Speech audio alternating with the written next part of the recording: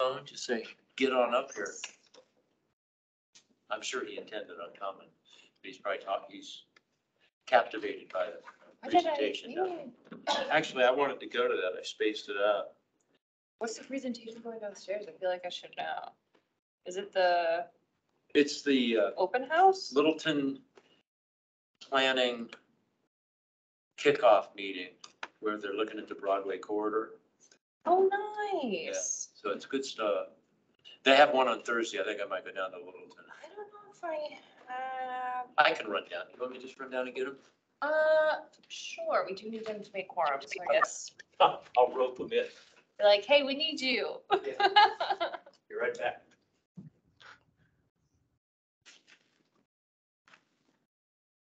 Yeah, we have one of our sustainability commission members, Evan, took a 3-month sabbatical to go like biking across like Peru, I think. Awesome. And I was like, we need you for quorum, but I'm happy for you. Hey Joe, how's it going? Good, how are you? Good. Good. We're roping in our final straggler of Rick so we can make quorum. All right. I was like, we have the people, they're just not in the room. Didn't you just take a big trip somewhere? Yeah, I went to Greece. Oh, how was that? It was beautiful. Yeah. The food was so amazing. I really haven't traveled outside of the country that much besides Mexico and a vacation, well, acquired trip in high school to Prague. But I have the memory of my mother, so I really don't remember much of it. So I'm like, but whenever anyone travels abroad and they're like, the food is just so good, I'm like, I feel like they're like gassing it up. Like maybe it's not. And I went to Greece and I was like, this is some of the best food I've ever had. Like the bread was so good. I think I ate like my body worth and a half in bread.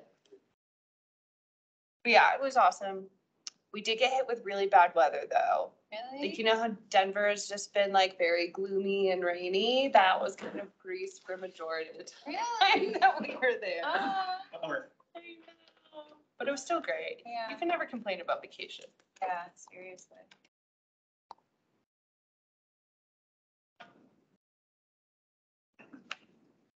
Evan, this presentation looks beautiful. Lots of Lots of pictures.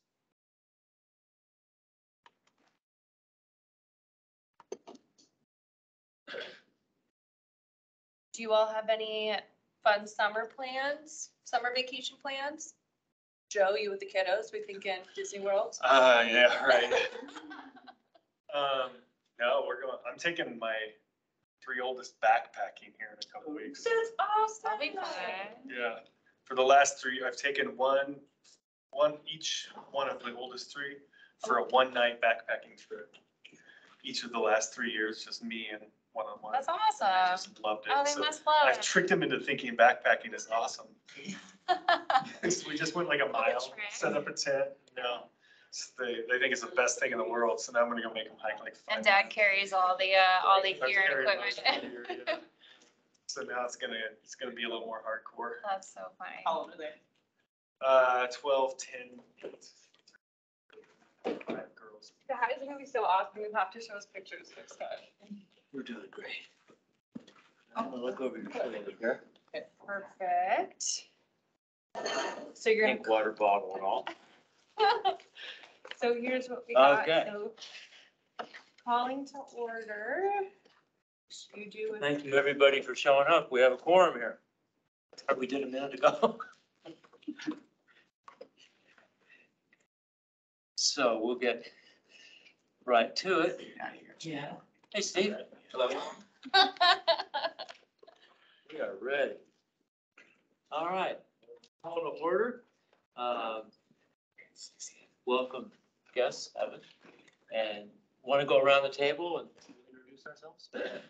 So Kara, would you start round robin? I'm Cara from Trapani. I've lived in Inglewood since 2018 and I've been on this committee since it was Key Found Inglewood Beautiful. I think I'm on my last year. I don't know how it works, but yeah. That's what everyone thinks and they usually. have more than Yeah, that. right. Just tell you. Yeah, happy to be here. Great, thanks, Kara. Evan Anderson, Forester with the city of Inglewood. Michael Chisholm, chairperson, been in Englewood for 8 years. Michael England, Sustainability Coordinator. Joe Anderson, council liaison. Tiana Duncan, lived in Englewood for 1 year now. Rick Himmelheinz lived in Englewood for almost 9 years now. Steven Strawbridge member, been in Inglewood 2 years.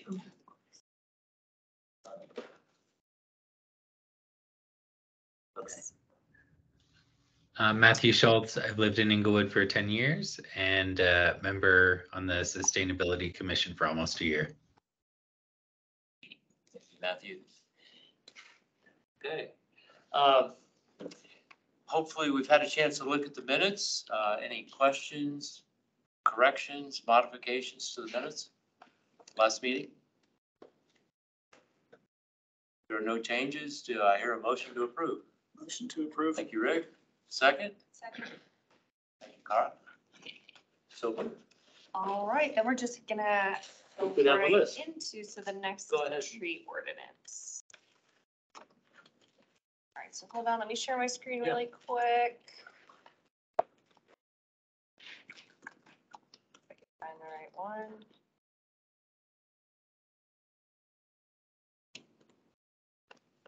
All right, there we go. All right, so we're gonna kick things off today with a tree ordinance, tree protection ordinance. So a little bit of background. On May 8th, City Council had a meeting and they requested that the Sustainability Commission kind of look at some maybe potential tree protection ordinances for the city. From what I understand, there's really no deadline, no timeline on this, so we wanted to start the discussion today with our definite expert on this, our assistant urban forester, Evan Anderson. So today we're going to hear from him about, what an ordinance is, learn more about it. We can all mull over it, and then probably next meeting, when everyone can simmer on it, create a memo, or if you guys want 2 meetings, really whatever you all want to do. But today is just to kind of start that discussion. So Evan has a presentation that I'll go ahead and share. All right, 1 second.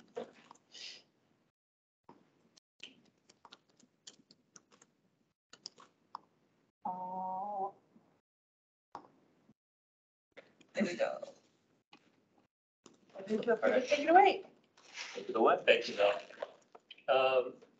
I'm gonna try to be short and sweet, but if anybody has a question, go ahead and ask it whenever it comes to your mind. And we either talk about it right then, or maybe save it till the very end of the presentation if it's something I am gonna talk about in the future. And as we go through this, I'll start off by saying that I'm an expert in tree care and forestry, not an expert in city code.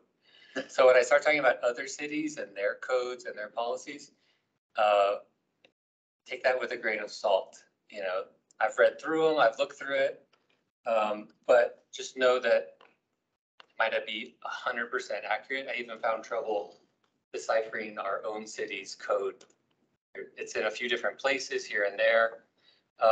So feel free to look through Inglewood's, form your own opinions about how it's interpreted and how you see it. Because there's always something that I probably missed in there. So go to the next slide. No. Sorry, it just takes a while on my Yep. computer side. So the first thing is talking about what is the point in having a tree ordinance? Like, what is it trying to do? And you can see right there, it's establishing how a community maintains and protects its urban forest. So in a lot of urban areas without influence, usually from local or state government, people will ignore trees. They'll see them as an obstacle, or they'll say, well, I'm going to build this house, I'm going to do this, I'm going to remove my trees. Look at all these other ones, it's not going to make a big difference. But when you start looking at the forest as a whole, as an urban forest, not as individual trees, if everybody starts doing that, then you suddenly start seeing a huge loss in your urban forest canopy. So something like a tree ordinance can protect street trees, public trees, private trees, provide guidelines for tree protection, and really needs to be flexible and needs to be created in a way that balances all the different interests in the city or the community, the different values you have around trees and different sort of ethics you have, whether that's environmental ethics or economic ethics, whatever it is. It's sort of, you have to have a sort of a balance between this. And this is why you'll see in Colorado, a lot of tree ordinance is very similar, barring a few places like Boulder that have very different tree ordinances. But across the country, you'll see very different ways tree ordinances are built. And that's because of this balance of values and interests and things like that. Excellent. Yeah, thanks, Mel. And this is the basic thing about how a tree ordinance is built. You have a goal, you have a scope, you have your strategies, your standards, who's responsible for it, how are you going to enforce these things? That's the basic idea of how a tree ordinance is built. And all of them have these things. Now, underneath one of these categories, you can have very different strategies, very different standards, but every tree ordinance needs these 6 basic things. Go to the next one, Mo.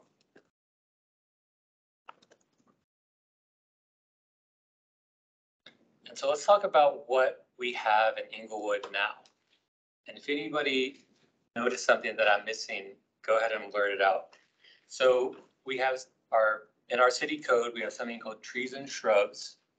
And that outlines like the tree advisory board, who is responsible for right-of-way trees in the city, which is the property owners here in Inglewood, planting standards, tree care standards, removal of street trees, prohibited things you can't do to trees, things like that. And then we have, in more of the building code side of things, the landscape and screening is what it was called. And this has our code, such as size requirements for trees being planted at new developments, spacing requirements, distance to structures, distance to sidewalks, a credit system for trees being preserved, and sort of minimum requirements you have to have in your landscape, number of trees, things like that. One thing that sort of in the landscape and screening and also in the trees and shrubs is missing is tree protection. So in the city code, as it's written now, you know, it says you need to preserve these trees, but it outlines nothing about how the trees need to be preserved. Like what process do you need to use? Who's going to be checking on it? So developers and builders can use that as a way to, yeah, I'm going to protect this tree, but have no intention of having it survive, which is really common. Why tree ordinances need some teeth, because in development, it's very easy for developers to, yeah, we're going to protect the tree and actually develop the property knowing that the trees are going to die and they'll be removed, because construction will kill most trees, no matter what if you don't protect it properly, construction is going to kill the tree. So a tree ordinance needs a little bit of teeth and needs some guidelines in order to be effective. I haven't lived in Inglewood. I've only worked here for a year and a half, but I don't know if I've ever seen a tree protection fence in Inglewood. I don't know if anybody else has. So it's obvious that a basic thing for tree protection, keeping people away from the tree, isn't happening in Inglewood, even though it's part of our city code. And then I wrote a tree protection plan for Inglewood Parks. And Mel, you should be able to click on that little document and open it up. Maybe not. Okay, it's not working. Everyone should just have really good eyesight. It should open it up as a PDF. So maybe, Mel, if you take it out of presentation mode, maybe it'll. It's just an image. Oh, there we go. Here, wait, I need to stop and then share a different way. So this document will give you an idea of what tree protection looks like for people that aren't aware of what you need to do. So Mel, if you'll scroll down. And I can, Mel, did I send you this? No, I didn't get it. Okay, I can send it over to you, so if anybody wants to read it more closely, you can. This is the basic thing, how you protect trees. First, outline the site. Figure out what trees are there. You figure out which trees you want to protect, because you don't normally protect every single tree. Some trees might be half dead, some might be dangerous, some might be cracked, some might be species you don't want, might be invasive species. So you do your tree assessments, you figure out what's there, what you're going to keep.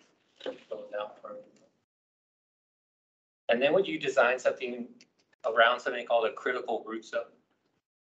So when you're looking at the root zone of a tree, a lot of people think that it's a deep root system, and that's not really true. It's more like a plate. So the tree, if this iPad is a root zone and this is the tree, this is what it looks like. So it's 90% of your roots are in the top 18 inches, and it goes very wide, sometimes twice the width of the tree, depending on how much soil you have around it. So you got to think, imagine we're trenching, we trench right there. All right, we just lost 40% of our roots. How can we sustain this canopy with only 60% of our root system? And that's why tree protection is so important. So first we define our critical root zone. In general, you do 1 foot for every inch of DBH, which is diameter of breast height, 4.5 feet. So well, if you scroll down, there should be a little graphic of what a critical root zone looks like. And you can divide that into half a critical root zone, quarter critical root zone. And the idea in a tree protection zone is what you build after a critical root zone, is you're trying to save 50% of that critical root zone. And that would be called your tree protection zone. You can save 100%, you can do 150%, but minimum is 50%.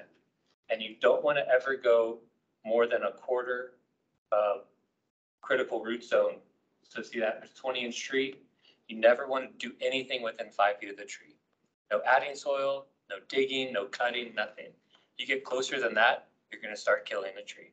And you also make the tree unstable. In a windstorm, it can blow out of the ground on that side because it's lost all its anchorage on one side of the tree.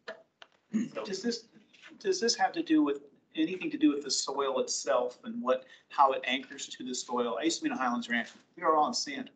Yeah. And that doesn't work because everything was 6 inches deep, because that's what everybody had as far as soil. But is it vary depending on the soil itself? it will, your root zone won't vary normally.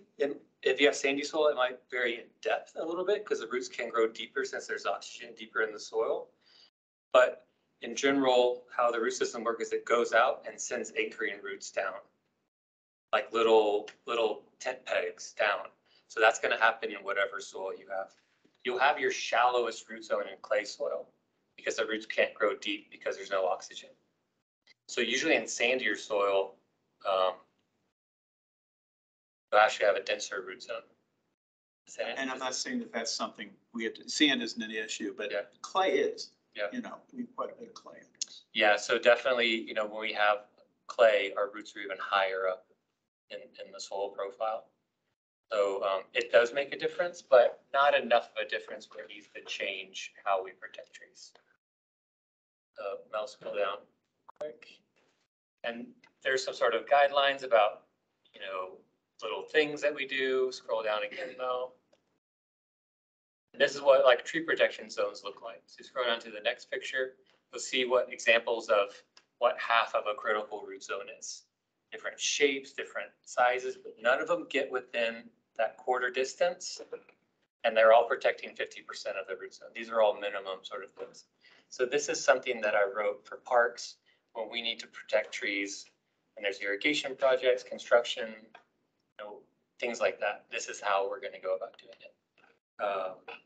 So now we'll go back to the presentation. So that's a real quick overview of how tree protection works. And that is something that the city is missing in the code right now, outlining something like that. Go to the next slide. And let's look real quick at what some other communities are doing. we're gonna go real quick. So we'll start with Denver. Denver protects their public and right-of-way trees. In Denver, they have a lot of trees in the grass strip between the sidewalk and the curb. All those trees are protected by the city of Denver. You're not allowed to remove one. You're not allowed to inject one without a permit. In Inglewood, we don't really have a lot of those trees.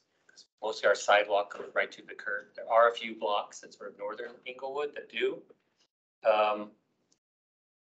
But we don't have that many like Denver does. So you need a permit to do anything in Denver for those trees. You get that through the forestry office. And those are the trees that are protected in Denver. You'll see construction in Denver. You'll see the chain link fence around the trees. You'll notice that it's normally only around the tree and the grass strip, because those are the only ones that are protected. In the yard, you rarely see a fence because they don't have to protect those in the same way. In Littleton, so also in Denver, they don't protect trees on private property. That's pretty common throughout Colorado. In Lakewood, it's a little bit similar to Denver. They protect trees over 8 inches. They go out and actually inspect the trees on new developments, apartment buildings, commercial properties, things like that. I don't believe they do it for single family homes like renovations, but they do it on larger developments. And they have a system where you can either mitigate. If you're removing a tree, you have to get a permit first, and that's inspected by their city forester. You either have to plant new trees that match that diameter or pay $1,200 per tree that you're removing over 8 inches. And that money goes back into a fund that the Lakewood City uses to plant trees back into that district where the development is. Littleton uses a very similar process. You need a permit to remove trees over 4 inches in Littleton. And something that they're doing is coming out next year, I was told, for Littleton, is a fee-based program to remove trees on new developments. But single-family homes will be exempt from the fee for removing trees. So only for commercial and high-density residential. Is that fee based the same as Lakewood, where it would go into a fund to They repay haven't trees passed elsewhere? it through council Got yet. it, So, got it. but that's the plan. And that's usually how this is done. The money gets funneled somewhere into account that those trees are planted back into that district or area or neighborhood. And then we start looking at other places. Austin, Texas has a very strong tree protection program, so strong that the governor is trying to outlaw all tree protection ordinance in the entire state. But it's very complicated, and it really inhibits development in the city, which is why developers hate it. Tree lovers love it. So trees start being protected at 8 inches. Once they get 24 inches in diameter, depending on what species they are, they're 100% protected. Once they're 30 inches in diameter, they're 100% protected. You cannot dig around them. You cannot get inside the critical root zone, or you'll be fined by the city. And they fine you by inch. And it doesn't hit, you have a big, huge oak in your backyard, yeah, you can't build a garage. So I'm from Austin. My parents built a garage in their backyard. They had to spend a lot of money. Their garage is actually elevated off the ground. It looks like a slab, but it's a floating slab because they're not allowed to disrupt the huge 40-inch pecan trees that are on all 3 sides of it. So their garage actually doesn't, it has little piers that hold it up, even though it's a 2-story building. So, you know, that's an example of how you can take it a little bit farther. Boulder is more like that as well. They have different values around trees, how they want to protect them. So if you've ever been to Austin, it has a very dense, very strong tree canopy throughout the entire city. This is why, because you're not allowed to remove the trees. Permits are required for everything. It's really intense. Salt Lake City has something a little bit similar. Their code mandates tree protection for all trees during construction. You have to have permits to remove anything. They have specimen trees based on species, based on what their city forester says is a specimen tree, and those have to be protected. You have to replant 2 inches of diameter for every 1 inch you remove on your property. And if you don't have the spacing, then they charge you. So you have to pay back Not really sure where that money goes, but you can see a theme here. Basically, some people say can't remove any tree. So we say, oh, you can remove, but you have to pay us. And those are like, or you do nothing. And those are the kind of ways that a lot of cities go through their tree ordinance to protect the urban forest. Go to the next one though. Are there any variants there if you have a diseased tree? Oh yeah, there's tons of exemptions. So in any of these, anytime there's a permit, it's going to be inspected by a forester. So they'll say, okay, that's a tree of heaven. We want that out of here. It's invasive.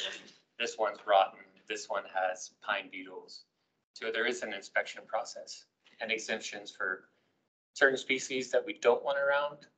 And then it might be, you might see this little 2-inch tree, but wait a minute, that is a very important species. So it goes both ways. There's exceptions on both sides. When you were talking about your parents' garage, does a slab like that, does that solution solve? Or is Because- the nutrient underneath a cement slab so useless that the roots are gonna die anyway? So there's actually an air gap between the soil and the slab, and there's piers holding the slab up. So the soil is actually not impacted at all. So there's nothing on it. There's still air circulation. Worms can still go around. So it's floating. It looks like a slab because it has sides on it, but it's actually floating. So you're out, like we're talking about the root zone.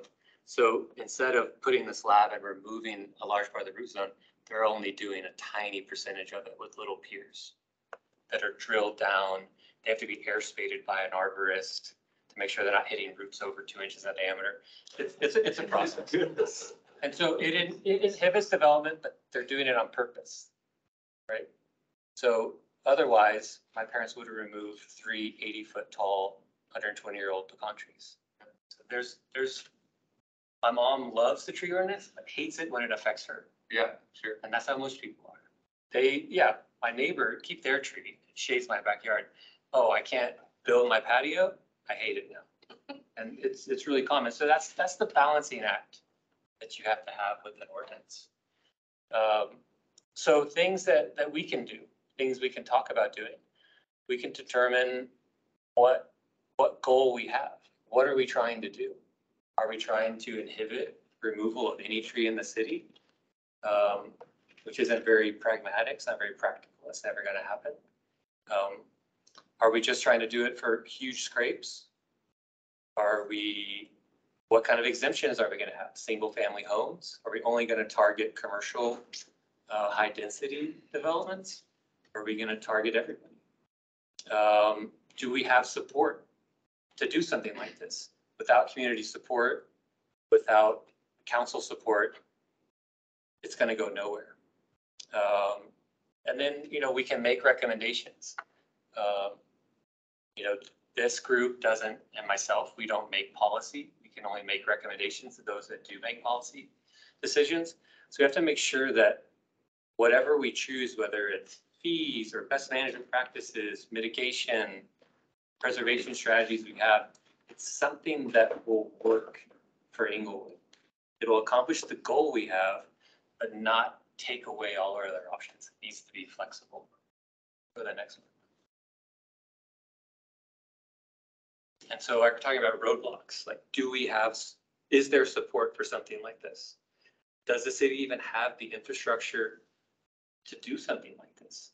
Can you say, okay, we're going to protect every tree of these species over 10 inches in diameter? Who's going to check it? Is it going to go to me? Like, how does that work? And then the bureaucracy of government. Like, how do we create this policy? How do we push it through? How do we make something that doesn't just add more red tape for building new homes and people developing their properties? And then the last one, Bill. And so this is kind of where, as a group, discussing these ideas, this is some ways forward that I see. Publishing tree protection guidelines. It's a guideline, it's not a policy, not an ordinance, but like, let's say you do want to protect this tree in your front yard. This is the process, how you do it. Because one of the worst things you can do is you love this tree and your builder says, yeah, we'll protect it, we'll wrap some 2x4s around it, then they trench, they drive all over it, and then 5 years later, the tree dies. Well, the builder's gone. You've already paid him, but he killed your tree. So as a homeowner, you didn't have the knowledge to say, no, this is how, I'm gonna take this example the city's giving me. This is how we protect a tree. This is how to do it responsibly. If you're gonna do it, you have to do it 100%. You can't 80% protect the tree, it's dead. You might as well 10% protect it. Because you're gonna get the same outcome, it just might just take a little longer. So kind of the way that trees die, we're talking about removing their roots, less leaves. Less leaves, less energy, less roots. And so it's a process, the tree slowly falls apart. You've probably seen that in trees all over the place. All of a sudden this tree, the top of the tree dies. Next year there's less canopy, there's less canopy, less canopy, less canopy, less canopy. It's on a downward spiral. All that started from somebody building a new driveway, somebody trenching for new irrigation, somebody accidentally dumping concrete around the base of a tree and creating a huge hard layer. And these things have an impact, but it takes it a long time to kill a tree. So first we have to let people know how to do it properly. We could suggest having that information published somewhere, whether it's a web page or in building documents. If you choose to protect a tree, this is how we recommend you do it. And whether we want to looking at something where people pay. I know there's a credit system for the city of Inglewood. I'm not 100% sure how that works, what the credit goes towards. But doing a system where, okay, you're going to remove these trees. Okay, we're going to charge you for removing these trees. And that money goes directly back into reforesting that same district, that same neighborhood. Right, so we can use that money to buy trees, put them in the parks, put them on the streets, distribute it to people that want to plant trees in that neighborhood. So we have the funding.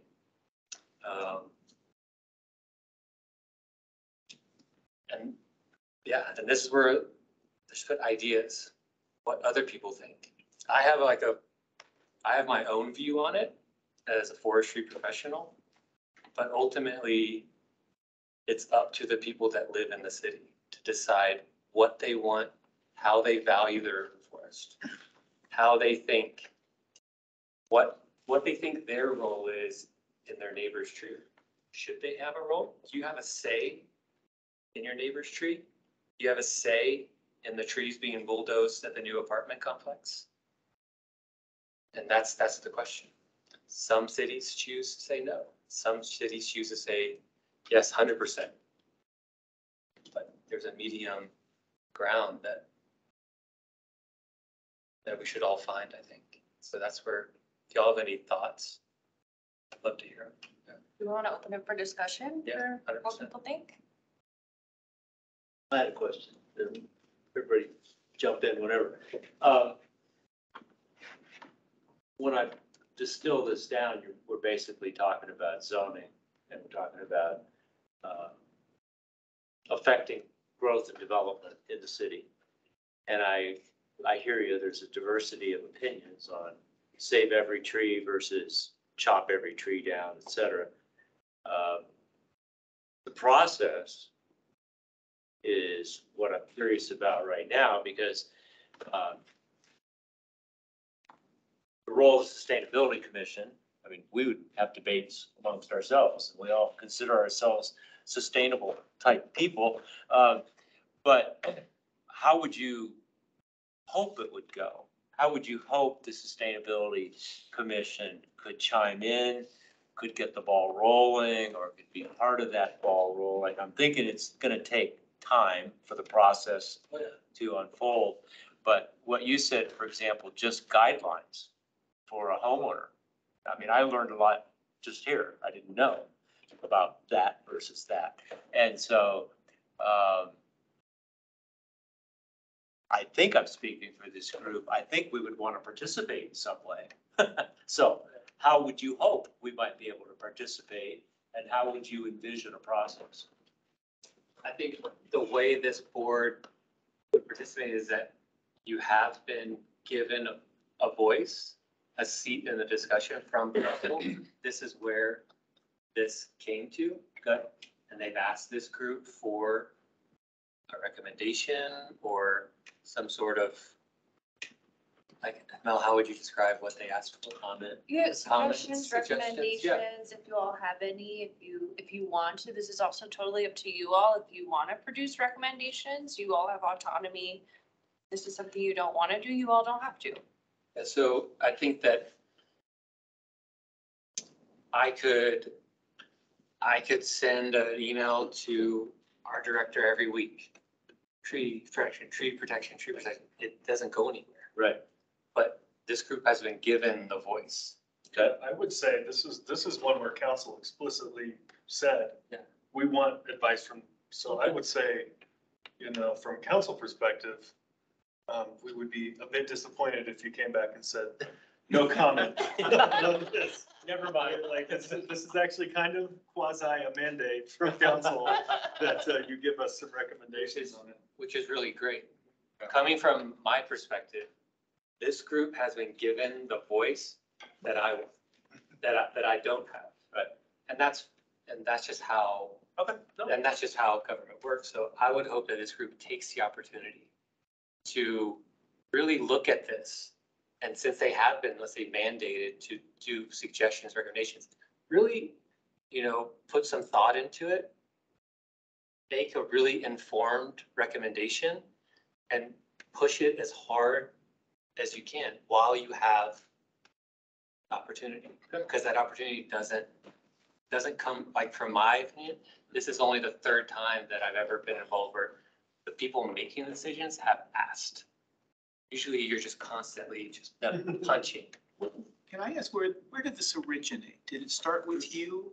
This originated from council. Yeah, this was from, this came out of our Code Next discussion.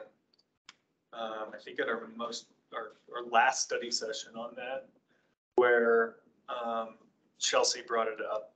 And she said, could we consider some tree protections within Code Next rewrite? And my response among, I think, other council members was maybe, this is something we need to do, but maybe it's a little too late in the game to include it in Code Next. Let's refer it to Sustainability Commission to come up with some recommendations and consider it for a tree ordinance later on. So It sounded a little behind Code Next. That's why. it came very late in the game. Yeah. Yeah, so we were, this is something I think would fall within the development code. It's in Title 16, but it's not going to be a part of the Code Next process. It would be a subsequent process.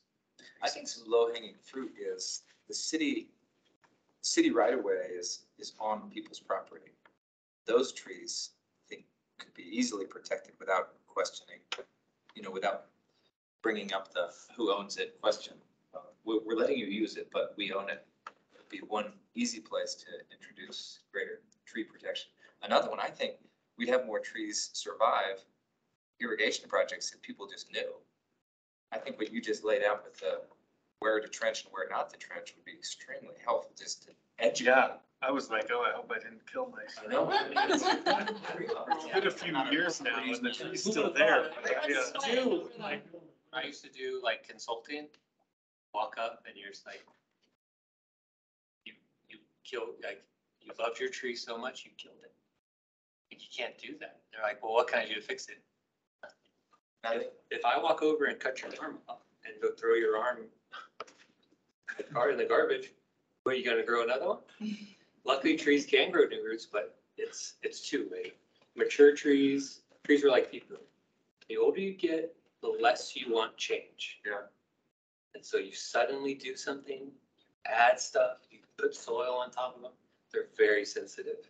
Yeah, it's been there for 100 years. You can kill it in 30 seconds. Yeah, that's good. I think education will be huge for the private trees.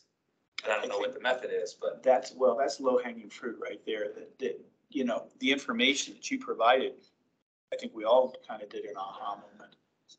If we could, put that as a piece of it, I think that makes sense. The other thing I think is that we kind of need to separate maybe public and private in terms of our, sort of discussion here, because I think that, we've talked a lot about how invasive do you get with people's properties? Your whole story is a good example. But I think that in terms of public and code next, moving forward on some of the zoning issues you mentioned, that's something that we could have a strong effect with. And I think that from peers, Lakewood and Littleton that I've talked to, they are targeting development. Because the people developing these commercial properties, obviously Lakewood and Littleton are different. There's a lot more development going on there than in Inglewood. But these are the people that are coming in, building something and leaving. They're not really, the companies building are not part of the community. So they're easy targets because they're not voters, they're not really shareholders in the community. They're coming in, they're building whatever it is, commercial property, apartment buildings, condos, whatever, and they're out. So these developers are also an easy target to influence them in a good way, to either protect trees or as a source for funding to reforest neighborhoods that get decimated by development. And that's one of the thoughts that occurred to me as you were talking. You mentioned Boston or other places where they have such restrictive tree ordinances that it really puts a damper on development.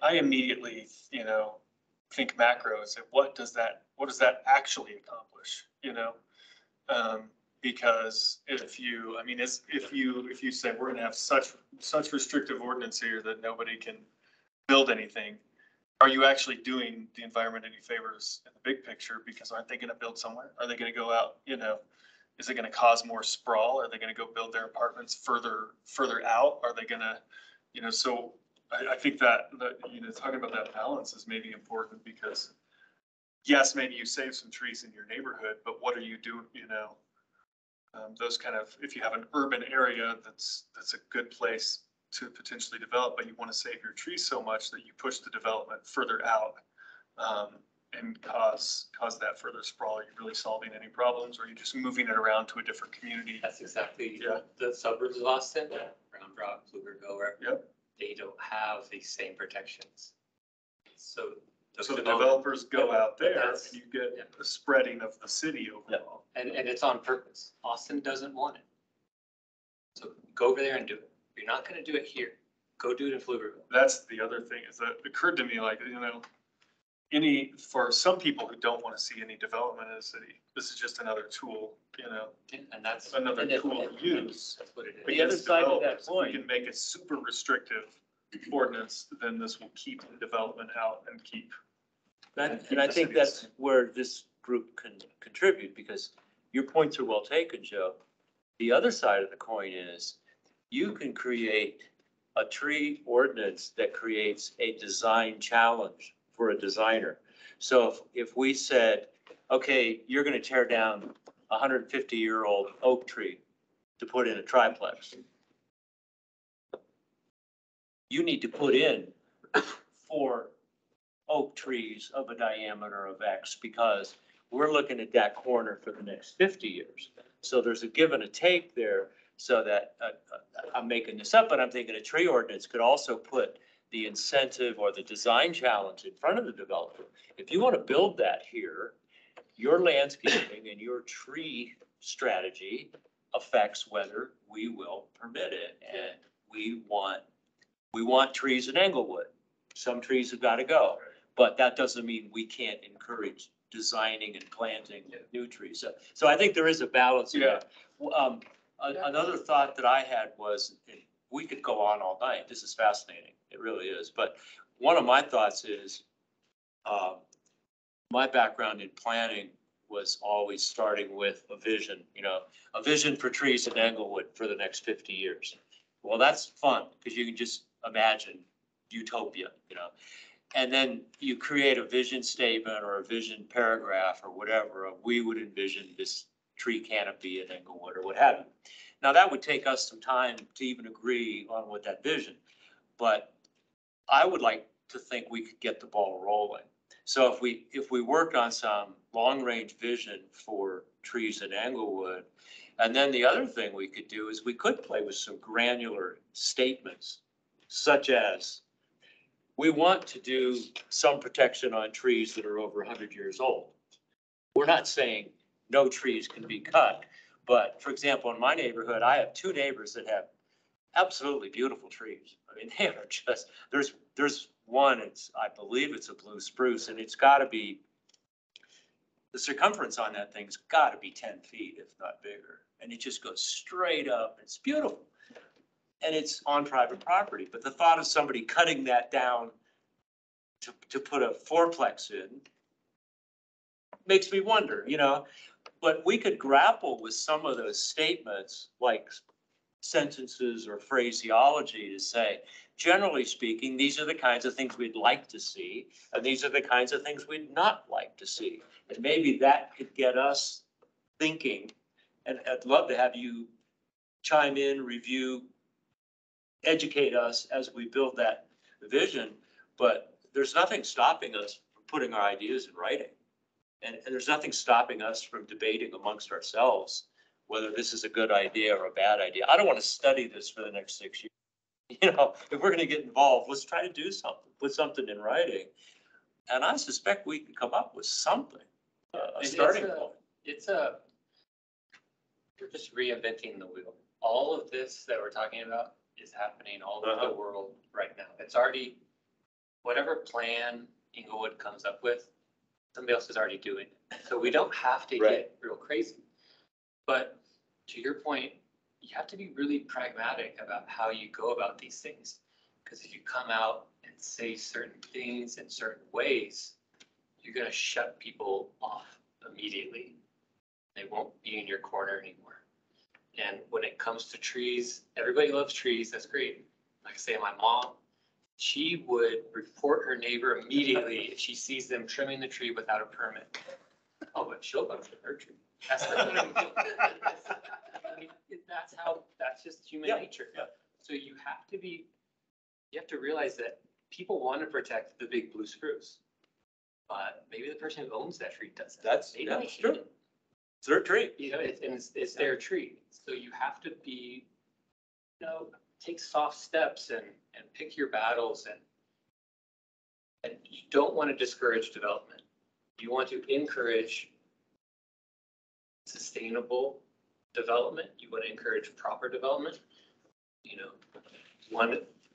We don't really have this in Englewood, but imagine if there was like a huge sort of tree lot, 5 acres, that somebody owned for a long time, and then, they pass away, the family sells it, and then they bulldoze all of it. And it was all full of trees. It was this beautiful green space. Yes, it was private, but it provided benefits to the entire block, to the entire neighborhood.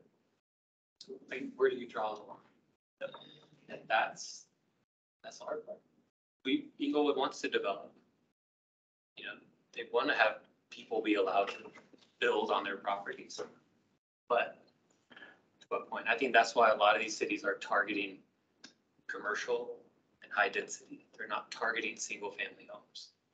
Because those are the voters. Those are the people that the policymakers are put there to work for. Right.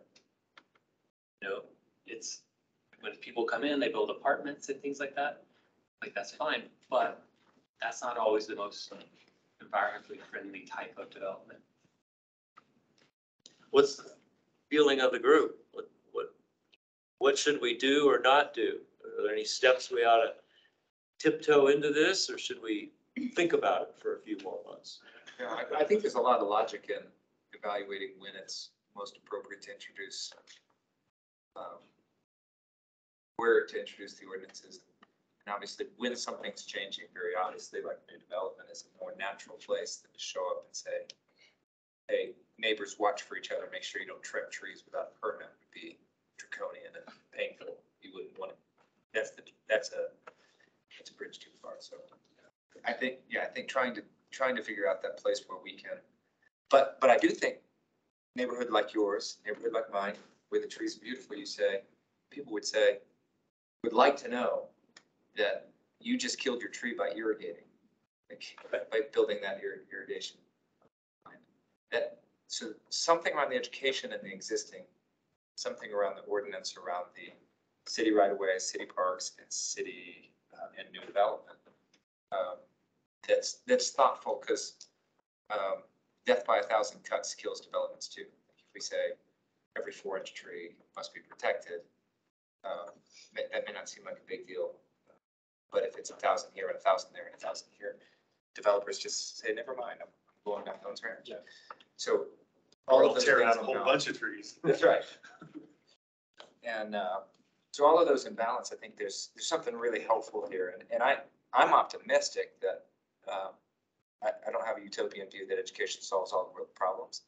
What you just said, I think, related to the critical root zone would be tree saving for people who have just didn't know any better. And that's good. And the thing I was thinking of was some sort of, we've renamed all the neighborhoods. Somebody in each one of those neighborhoods who's an activator, the next door person that everyone listens to and doesn't get annoyed by, can say, hey, I'm hosting the urban forester at a party on Saturday. Everybody come hear about how to make our neighborhood better treed, right? I think that kind of thing would actually gain traction, at least in my neighborhood, better than new ordinance. We're watching you. That's exactly what you don't want to do. Yeah, and you'd be surprised how many parties I go to and spend the whole time answering tree questions. And that's why, these are just some ideas that I threw out there. These are both very common things that are happening all over the place, especially in Colorado. These two ideas, whether it's protecting public trees, just like we talked about the right-of-way trees, Inglewood really doesn't have that. So there's a few blocks just south of Yale that have them, and it's sort of intermixed. Inglewood just doesn't have a lot of that strip. So there's not a lot of public right-of-way trees. So, which is good for us, because you have to have the infrastructure to enforce all this. If you do start protecting all public trees. But you've got to have something out there. So if somebody's getting a permit for remodeling their house, they have to see this. So at least they know, came back okay, this is, if you're going to protect that tree in your backyard, this is what you need to do. Yeah. So education can help, at least forcing them to look at it at some point. Yeah, that's right. And then the payment process is very common. It's a way to get additional funding. We're not talking about huge amounts of money, in a lot of places that have this $1,200 for a tree. Well, the developers just bulldoze it and pay the fine. It's easier than going through the process. They'll just do it after the fact. So that's really common. And then the money goes right into reforestation projects. I see that as really the benefit of that fund of okay, if you don't want the tree and you're a developer, no one's saying that you have to keep it, and that the community still wins too, because then you get a plant somewhere else, and it doesn't have to be right there. I definitely like that as an alternative to, you cannot build here because there's a 4-inch tree. Yeah. Or a 4-foot tree. Well, and I think the idea of having I don't know what we have in terms of an urban forest plan or tree canopy plan for the whole city, or if we need to adopt something like that. But, you wouldn't worry about every little tree if, every year we're adding, so many tens or hundreds of new trees every year. And, that would be awesome if, 25 years from now, a 25-year plus tree was a dime a dozen. Oh, if we lose that one, it's okay. We have, we're just covered with them everywhere. Right. And to have a plan like that makes each tree, this individual tree is less mission critical. Exactly. When we have the whole plan, the whole master plan in place. Yeah.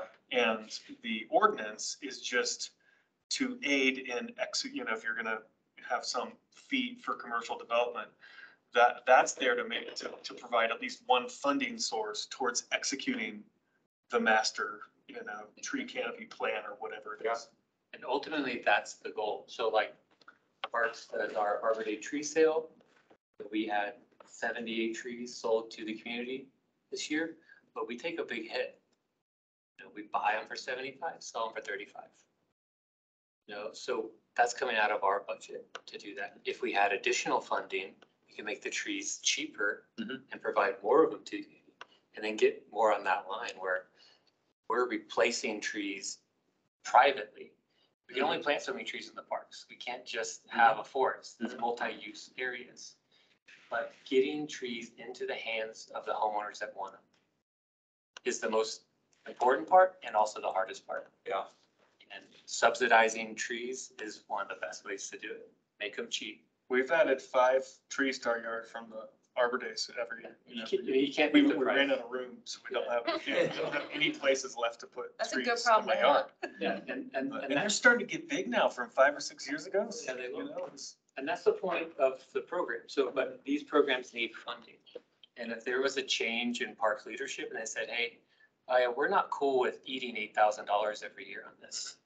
Well, you need an additional funding source. Maybe this is a way to provide that funding. Yeah, that's great. So there's entire cities that their entire reforestation budget, this is where it comes from. And I like your district comment. If a development goes in that took out 3 trees and 6 need to be planted, if homeowners would be, this tree is donated to you because you've got the right property for it or in this district. We just go like next door, like wherever those trees were removed, you outreach. Yeah, Would you like a tree? I like that. Would you like a tree? These are our preferred Developer is species. giving you this tree. We will drop it off at your house. Yeah. We will show you how to plant it. So I have a question for Joe. So my understanding, so it's not this committee's job to actually like write the ordinance.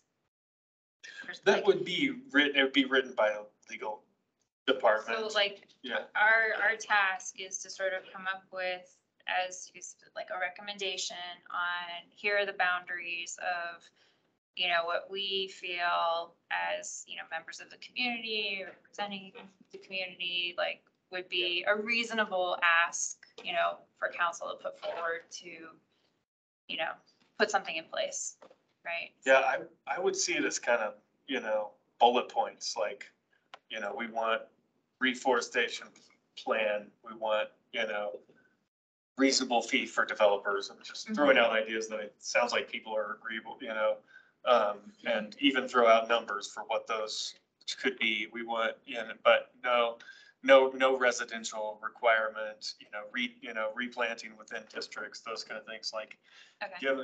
and then, I imagine at some point we'll have a study session and maybe we'll have somebody, have Mike or whoever come in and present the ideas to city council, and the city council will take that input and then give direction to staff to write up the ordinance. Yeah, that's what I just wanted to be clear on, because between this committee and another one I've been on, I've been down the rabbit hole of the group trying to actually write Right. the code. Right, the code. Right. So I'm like, No, that's we're not not our asking. job, that's Yeah, not once the you get ask, into like, code, man, it's, yeah. you would have like. Code enforcement committee is a little challenging, but But that, Would be very similar to the other memos that the commission has. Yeah. Just very recommendation yeah, and, okay. yeah. I mean, I'm a huge fan of this. I think, I'm kind of disappointed that the city doesn't have something in place already. So I'm in favor of moving forward on this, on the Is that a quicker, motion? quicker spectrum rather than the longer spectrum, next couple months, would be ideal. I think, after just having this educational session, thank you, Evan, for presenting. The further we get away from it, I just feel like the information gets lost and, things get forgotten about, fall through the cracks, like whatever. I think, while it's fresh, we should kind of act on it. So. So Joe, what would you think would be a reasonable response if we were to communicate back to city council, which is, thank you for asking for our opinion. We will have an opinion, guidelines, or our best thoughts back to you in 2 months or 3 months or 2 weeks, or what do you think would make I think sense? if a couple of months is, Couple months? 2 or 3 months is fine, however much time it used to take, but with monthly meetings, I would expect it to take a couple of months. I was thinking around the 2 to 3 mark. Yeah. I think would be good. Is there anything in the new, what's moving forward as Code Next that addresses this at all? I know we've talked about it and I've seen it coming about as, when the committee gets together, but we don't have anything that is already, it'd be nice to know what's already there. I don't believe there's anything about trees in Code Next. I would That's why imagine it's this just a continuation of what's already in. There is a lot of tree related. It's already stuff in the the planning code, right? How many trees are you supposed to have and spacing and under this and far away from this and all that? It's all in there. There is landscaping types of and green space requirements for developments and stuff like that, but not tree anything tree protection specific. Yeah. Okay. Yeah, and I don't know, I always like to call it, tree protection is like a very common term people think of, but I always call it tree preservation. Because that's what we're trying to do. We're not just trying to protect it, we're trying to preserve it. So I think of protection as like a shield. Like preservation is like, we're trying to not hurt it, we're trying to keep. Yeah, the logo for this city is a tree. I've been looking at that the whole I'm staring time, at it like, I right think- now. Inglewood has a really great tree canopy. It's a small city. Like I said, there's a limited amount. Like I have done a tree canopy survey for the city. Hopefully we'll be doing another one soon. There's limited areas where trees can even grow in Inglewood. You have huge sort of industrial areas. You have lots of roads, you have lots of parking lots, lots of huge buildings. And so the areas we can grow trees are relatively small in the city. Small yards, small houses. You look at a map, you look at Inglewood and you go, it's probably a bad example, but you look at Cherry Hills. And it's just dark green. It's big yards, they can have big trees spaced out. Inglewood's never gonna be on that level. So where we do have trees, I think it's important to do what we can to multiply those trees and make sure those good ones we have stay there. So what spaces are those? Is it mostly development, like what you said, or For not more single family houses in Cherry Hills, in Inglewood in general? Like where should we be focusing on? that's a great question. So that was part of the canopy survey, where are we missing? Yeah, Okay, and then start looking down at why are we missing in there? Well, we're missing there because there's nowhere to plant trees. Because the yards are too small, there's too much hardscape. Trees need space as well. So we can plant the tree in this tiny yard, it's never gonna get big. So, Will it stop growing or will it just die? yeah, it's just like putting an alligator in a fish tank, eventually it just can't grow anymore. Right. And it either dies or stays tiny. Okay. So you'll just never develop Right. big trees. And that's part of the problem with development. As yards get smaller, you can't support big trees anymore. It's physically impossible. So, like I said, if you could talk about it for hours, I guess my sort of final point will be that I'm here as the city's forester, the city's tree expert. I'll be a resource for y'all as y'all go through this at any point. You can reach out to me about any questions or want me to look at something or think about something. That's what I'm here for. I have my own opinions, but I think the opinion of this group is going to add a little bit more weight since you have been tasked with this. And I would say that as a tree professional, I hope that what comes out of this is something that can move this discussion and project forward. Take the first step on what is going to be a multi-step journey to get even close to where we could be. But so while striking while the iron is hot, while they're asking for your opinion, give it. Is there kind of general consensus from the group that this is something and we want to look at 2 to 3 months and then provide some recommendations? I think, Yes. yes. All those who are generally positive. wait. you know, Honestly, all of should the- we schedule the next couple of Thumbs up on the meetings? screen. I'll make sure that it's A on. the- block of time so that we can bring ideas. And Absolutely. I was wondering, Mel, staying within the parameters and the guidelines of our communication, could we invite ourselves to send to you bullet points, thoughts, sentences, paragraphs? Because the way sometimes I just get thinking, and I would, for one, like to just send it to you. And then maybe if others did that, you might even compile it into a Yeah. very, very rough summary of here's some ideas you guys sent me, and then we could talk off of that initial piece of paper. I think that would be great. I think it would make conversation even more Yeah. efficient and faster. It's easier to speak off of something than to just keep it up in the stratosphere. Evan, I have a question for you. Do you have sources that you were going through for some of the cities? Do they actually have this within their ordinances? Could you possibly provide some links or something like that so we can maybe review some of those things? That's a great idea. I can. I was just Google searching and going through like the little code websites that have every single city's code, including Inglewood on them, and just search the word trees. Oh. Like that's what I was doing. I mean, these documents are, it's a lot. And it's in a lot of different areas, because you have about vegetation, you have about planning, you have about landscape, and it's in different parts of city codes. So if you said Boulder City Code tree, If you say Boulder City Codes, it will take you to a website. You open up that link and then out of the search box, you just put trees. And then you're gonna have 10,000, like Boulder, like 40,000 results for all their different tree stuff.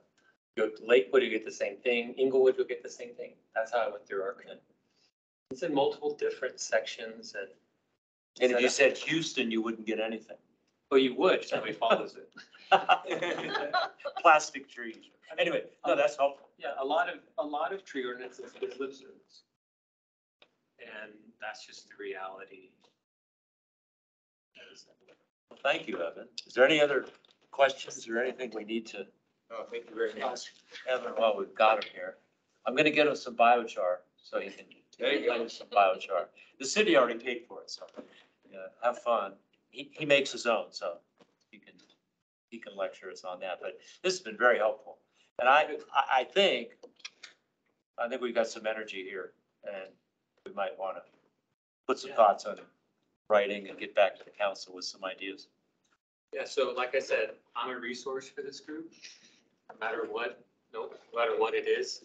I've written tree ordinances before. Okay. Not for a city, for smaller groups, HOAs, universities, things like that, but they're really no different. Nobody here is gonna, well, maybe we will, probably won't come up with an idea that nobody's ever thought of before. So feel free to see what other cities are doing. Okay. Other cities in Colorado, other cities in the country. Basically, everybody just copies bits and pieces that everybody else is, sort of how it works. That's okay. If it's a good idea, it's a good idea. Thank you, Evan. Thank you, sir. Thank you all for We having me. may have to come back to us, review our work. Anytime. All right. Thank you all. All right. So next thing up is the mid-year sustainability update. With it being June, we thought this would be a good time. It's directly half of the year. So I was going to go over some of the accomplishments that we have, some things to look forward to for the rest of the year, and then we're going to jump into past grants, budget stuff, a lot of fun things coming up. So accomplishments for this year, I just want to give a huge shout out to Mike for his biochar project. He did such a great job, such great leadership there, and hopefully you all are able to go over to the Englewood Recreation Center, see them, and thank you everyone for. Flowers look really good over there. They look beautiful. Well, and thank you, Rick and Kiana and Mel and Matthew. Matthew, you're quiet. We're still thinking of you. Everybody rolled up their sleeves and it was fun. I enjoyed it. Thanks for your help. We also had the adoption of the electric vehicle action plan in April. We had already had a few community events, the residential energy efficiency one that the commission put on. We had quite a few EV events. In the very, very beginning of the year, we had the completion of the municipal greenhouse gas inventory. These inventories get done about like every 3 years. If you do them every year, it just doesn't really make sense. It doesn't really add that much. So those will be done in another 3-ish years. We also had the launching of the Garden in a Box program and the lawn replacement program. That Garden in a Box, all of those got scooped up, I want to say in a week. That was so popular. The lawn replacement programs in full swing, lots of applications and a few lawns already replaced already, which is really exciting. We launched the compost drop-off at the Englewood Recreation Center. We had our first ever Englewood centered Earth Day event. I know South Platte Renew puts them on, but that's kind of a conjoined Littleton Englewood one. So this was our first city specific one. We began our energy performance contract process, and for a high level of what this is, we have a contractor that came in and they're doing a full energy audit of every single building, municipal Englewood building. They're also, I'm going to touch on this a little bit later, they also really do a great job of helping us look for grants that can help cover a big chunk of change for the retrofits that will save us a lot of money in the future too. And then the last two are really exciting ones. So we submitted, not even a month ago, a request for a regional waste characterization study between the city of Englewood, the city of Littleton, city of Centennial, and Sheridan. So this essentially is with the Colorado Department of Public Health and Environment. They have their Front Range Waste Diversion Program, which we had applied to last year and didn't get a grant from them. But they created this sub program called TASP. It's like Technical Assistant Something Program. And we all got together in the region and we noticed a big lack in kind of information around waste for the Front Range, especially in South Denver. So we submitted this application. If we get it, it would be 100% completely free. It would just cost us really staff time throughout cities to do it. And essentially what they do is they have staff go out on their end through TASP, technical assistance. They go out actually to landfills and they say, okay, this is coming from Englewood, this is coming in from Littleton, and they organize what it is. So we can really truly say like our Green Neck waste is like 30% of our waste, we really need programs for this, or we really are noticing we have high plastic or high cardboard. So it'll really give us good data going forward. I will say the people from the state were really excited too, because as you all probably know, we're lacking a lot of infrastructure in Colorado, especially in the Front Range, for like recycling, hazardous waste. It's just a huge issue across the board. So they see this potentially, if we get it, which we don't know yet, kind of helping to further show that we need more infrastructure around here to help us do what we need to do. So that's really exciting. We applied for that. Hopefully we'll have news in the next month or two if we got it.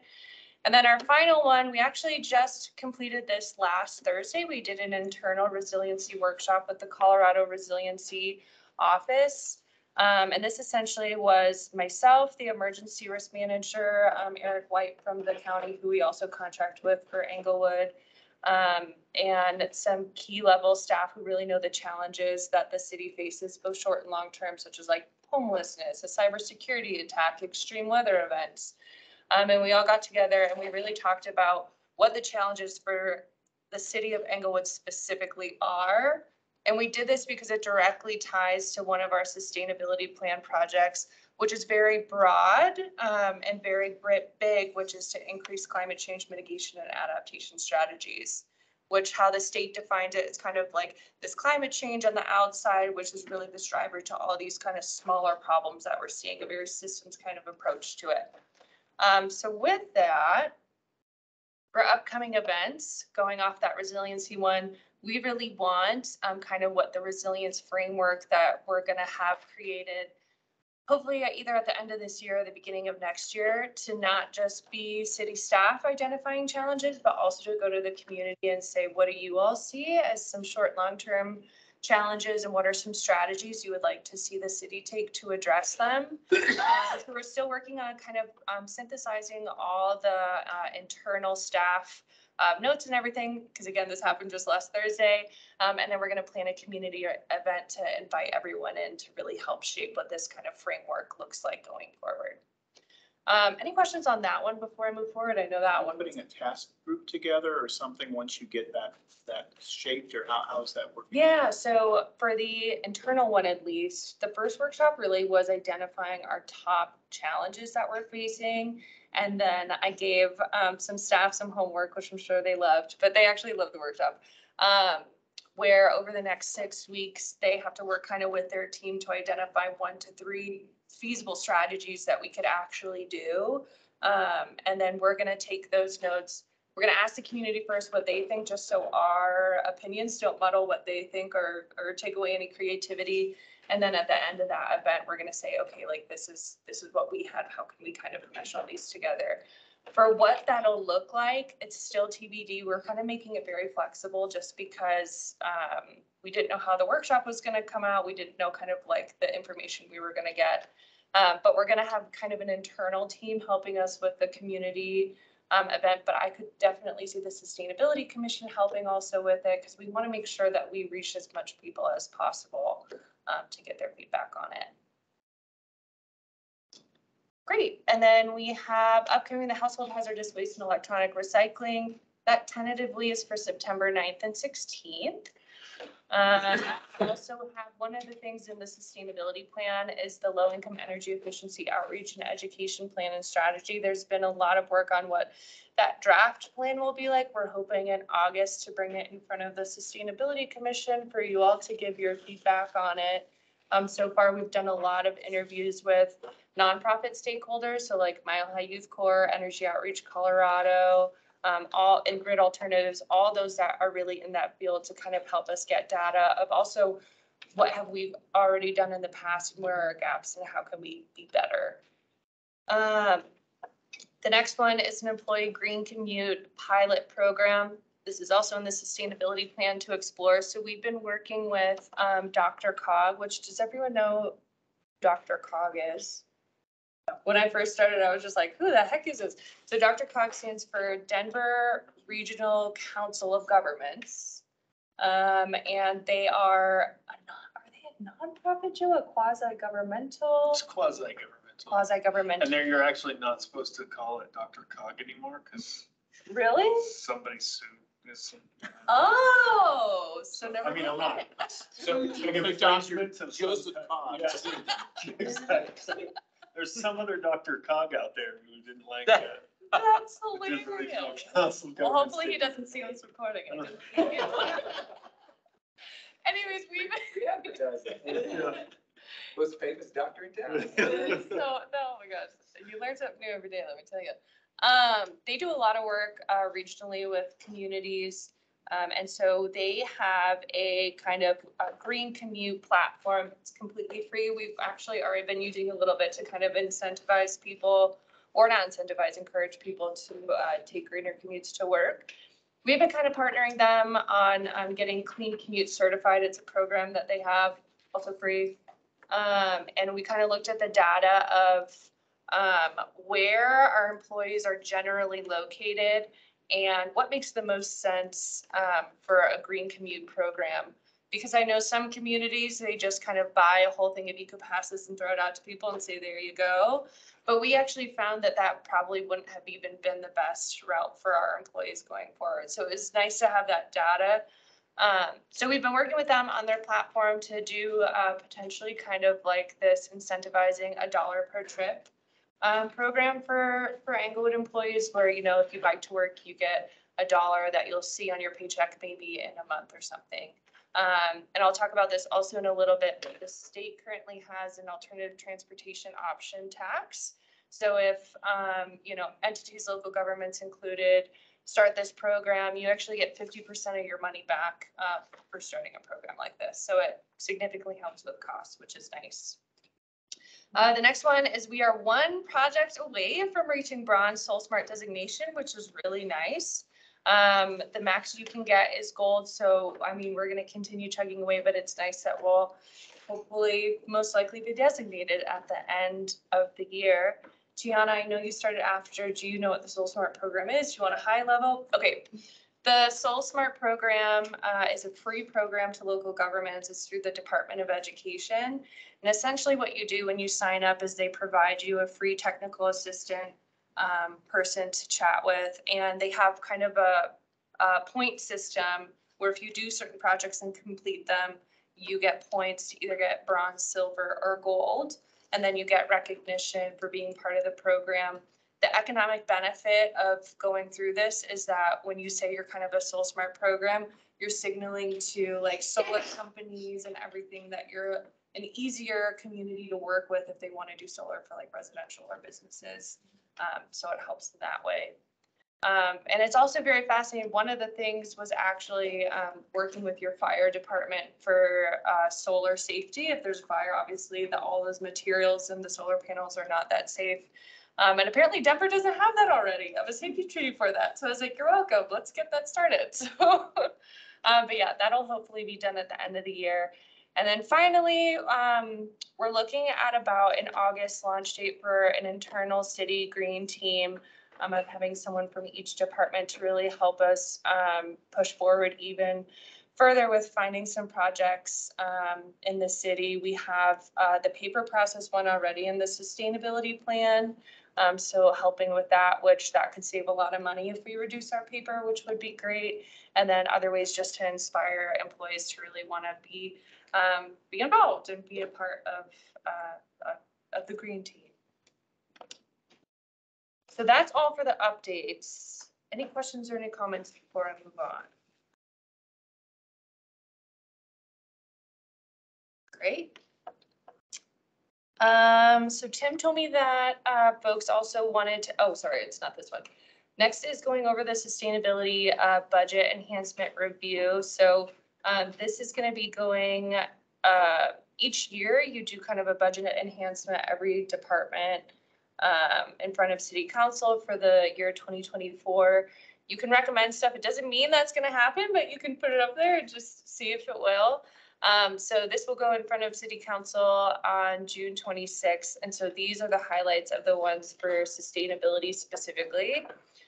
The first one is covering half the cost of an air quality sensor. So we're currently in the Love My Air program.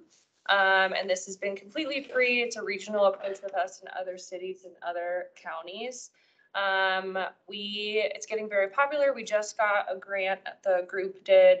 And so they're trying to expand and they're asking those who are part of the group to slowly start the self-funding process. So there's room for other communities to come on with the sensors as well, especially communities that it would just not be feasible for them to afford it. So $3,000 covers one sensor and a year of the platform that it's currently on, which it's currently active. It's been active, and I can send it out to folks too if they're curious to see it. We moved our sensors per city council's request, and I totally agreed with it. We're getting a lot more interesting data to Cushing's Park and to the Northwest Greenbelt. And you're seeing a lot of interesting data when that air quality is actually becoming in the red zone instead of the green zone. So pretty interesting stuff. And so that's our first pitch. And also this is in no order of priority. It's just up there as is. The second one is a sustainability fellow program. And so this would make it where for the sustainability program, we get 2 fellows, so one in the beginning of the year and one in the end of the year. And this is mainly to help us push ahead of accomplishing the projects in the plan, which there are a lot. We went after a lot of the low-hanging fruit kind of in my first year. It just made sense to get momentum. Some of the ones that are remaining, kind of like a lead abatement program to financially help residents, you know, those are bigger and they take a lot of time. So having the assistance of fellows to really help us move forward is so needed and so important. So we're pitching for that. The third one is a sustainability grant program. Tim told me that this was also voiced by some people and the members of something that they wanted to see too, which I love to hear. This would essentially be very similar to the Neighborhood Resources grant program, which has been really successful, be open to residents and businesses, where if they wanted to accomplish some kind of sustainability program, they could get some funding through the city. We're going to be talking about this kind of in the follow-up someone has already come to the Sustainability Commission asking if they could, use $500 for a project. If this was initiated, that would just be a place where they could go to instead of trying to pull funds. Else, and it would just make it a lot more organized. So that's that pitch. The fourth one would be for the employee green commute program that I just talked about, that pilot. It says 6,000, but truly it's 3,000 after you get that 50% back. And then the final one, this one is just a cost neutral one. I know we talked about it last year that the Sustainability Commission was not all that jazzed about having that very large, hefty household hazardous waste budget. So this would be transferring the funds from you all under mine. I'm the one that oversees that event. Anyways, nothing will really change. I'll still be doing all the stuff. It's just moving of the funds. Any questions? It's good. Right. Thank you. Yeah. Thank you all for. On the $6,000 sustainability, if I'm understanding it right, if somebody in the community came to us and said, we want to spend $1,000 on planting trees in the park, would that mean we as a group could say yes or no? Or would we make a recommendation? We wouldn't write a check to somebody, but I mean, how would that flow?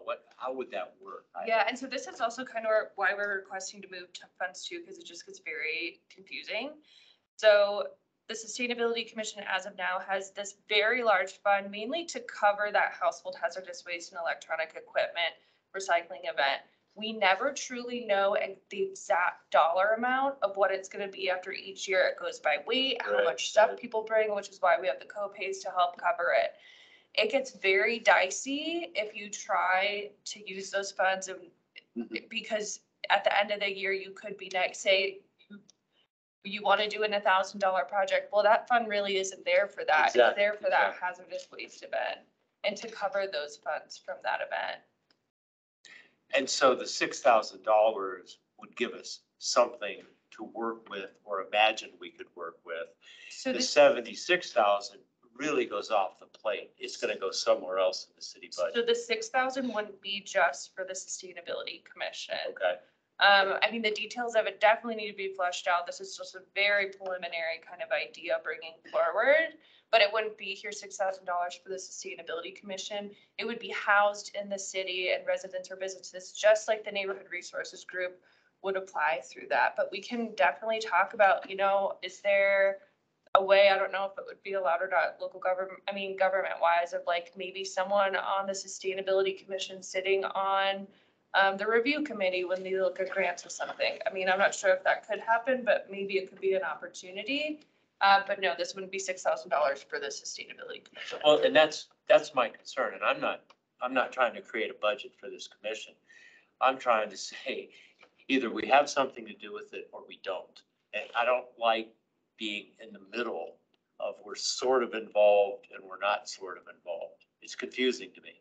So for example, as I remember the conversation of the $6,000, it was, wouldn't it be nice if at some point in time we had the ability to respond to a neighborhood group who approached us, like Dana did on the, I'm not saying that has to happen.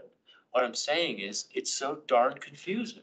Yeah. And so I don't know that's if a citizen says to me, can you help us get $500 to plant a tree in our neighborhood park? I don't know how to answer that question. I'd rather say, no, I can't help you, right. than to say, maybe I can help you. You see what I'm getting at? I would, if it was me, and Joe, tell me if I'm wrong, but as it is now, I would say no. I mean, the Sustainability can't promise anyone funds at all, so I would say no. But then if the Sustainability Grant Program was passed, you could direct them to that program. You could say, I personally can't, but there is something the city can do, and it's through this program. You could even say, yeah, we can help you. Go apply for the grant online. Well, I mean, exactly, but I'm just saying, Take credit for it. maybe I'm just slow, but in one way, it appears like we have a budget. In another way, we don't have a budget. And that's all I'm saying. Because the budget. And I don't want a budget. Yeah, well, that, because you all vocalized that before of like, please just remove this because it gets so confusing. And moving it won't change anything. The event will still happen, but yeah, having that, because every year that end number, that actual end number is gonna be different because it's what the contractors give us for the event. So that's why we give it enough wiggle room to be okay, but truly there's no like extra funds there, which is what I was gonna get to kind of at the end. We can jump a little forward with Jana's ask of that $500 for the bio blitz. The Parks Department had talked to her and they were kind of like, maybe it would be a good thing under the Sustainability Commission. Here's the caveat though, and I talked to a few people to make sure I understood it correctly. You all can vote to say, yes, we want to use this $500. I think you all would have enough wiggle room maybe there to do it if you want to, but it all comes down to say at the end of the year, this household hazardous waste goes over budget or something. From my understanding, then you have to go to city council and say, we're over budget. This is why we did this project and yada, yada. So it's. And what, just say like, we're sorry? Is there like a punishment? We have stocks. But it's, I mean, the $500 seems.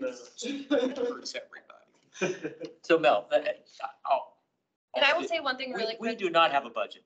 We can make recommendations. This commission does not have a budget. Is that a true statement? Yes. Okay, Yeah. then that's that- what we yeah. should say. That's all I'm trying to say. That's the way it And works. It should be noted too, like, I don't think most, if any, commissions have a budget. Like, this is very a rare thing, so it shouldn't feel like, oh, we don't have a budget. Most commissions don't have a budget. This is very much an anomaly. It's caused a lot of confusion, so hopefully in 2024, that can be passed. Well, I know what I'm gonna say. We don't have a budget. We can make a recommendation, but we don't have a budget. And that's okay. Recommendations are strong. Yeah. Recommendations are strong. Yeah, no, that's fine. I just want clarity. And the other thing is, I want to hear Cara talk too, so she's done some homework, so we're gonna need. Let's move it along. Okay, so this is what Tim said people requested to see kind of the past grants that we applied for and what's going on in the future. I can make this very fast.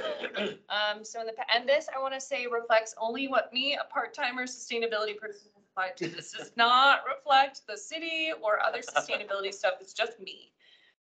So last year we applied for the Healthy Babies Bright Future grant for $20,000 we submitted a letter of intent. So not a grant, but a letter of intent to see if we could start a program for giving residents $100 rebate towards a lead abatement. We didn't get it only because they said they were flooded with applications actually all around lead abatement. So the other one, as most people know, we applied for that Colorado Department of Public Health for the 1 year of the composting pilot project for all city buildings.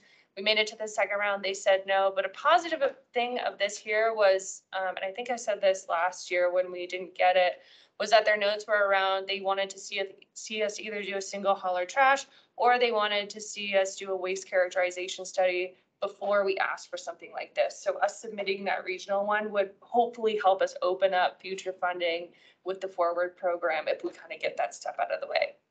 And then the current one, which we did get awarded, was through the Colorado Water Conservation Board for the lawn replacement program. So we get 50% of those funds back, i.e. utilities gets 50% of those funds back. And then potential future ones. So as I said, our energy performance contractor, they're really looking for any and every grant available to help us pay for electrification and all the projects that could help us get a return on investment for these buildings. As I just said, the Front Range waste diversion one would be more likely if we get the waste characterization one. Another one through the Colorado Department of Local Affairs is the Climate Resilience Challenge. They have about 20 million. And DOLA actually is who we went through for that resilience workshop. So it would put us, we already went through the workshop with them. So hopefully that would put us in good graces with them. And then there's the Charge Ahead Colorado grant from the Colorado Energy Office around EV chargings. And then finally, there's an opportunity with Xcel Energy. They have a renewable energy trust fund, which is anywhere from $15,000 to $40,000. So in the future, if renewable energy projects is something we want to look into, there is a pocket of funding there. And then just lastly, I put kind of that alternative transportation option tax credit with a 50% back would be something we would look at too. All right. Yeah, you're welcome. You're welcome.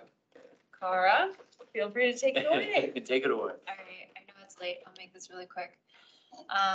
Logan and I reached out to the CSU Extension Office, which I don't know if you guys are familiar, but some background. They offer non-credit education regarding agriculture and horticulture throughout Colorado. It's a division of the university. It's funded largely through state and federal grant programs, and any county within Colorado can participate. And so we met with originally, I'm not even sure how I got connected with this guy, but John Mergel. He's actually from Douglas County, but he has an ongoing research project at Depot Park to study the installation and maintenance methods at various parks across the Front Range. Depot Park is on that list. And so what it does is basically evaluates exactly that, the installation and maintenance of the plants and the sustainability of the park itself, and its ability to withstand weeds, noxious weeds, and for the plants to come back every year is supposed to be perennial. So it's being conducted over a 5-year period. It's now in its second growing season. And it's really, whether to learn, whether or not this type of native low irrigation perennial garden can resist the weed invasion. And so we discussed opportunities around that for community involvement and, maybe getting some smaller volunteer groups together. There's the option of, keep it really small. We could do, bigger production, which I don't think is really, what we're looking to do, but it's an option. And then just ongoing educational sessions with the subcommittee. Next, I was directed from John to these two women, Lisa and Dawn, who are with Arapahoe County. And they are horticulture specialists, also a CSU Extension Office.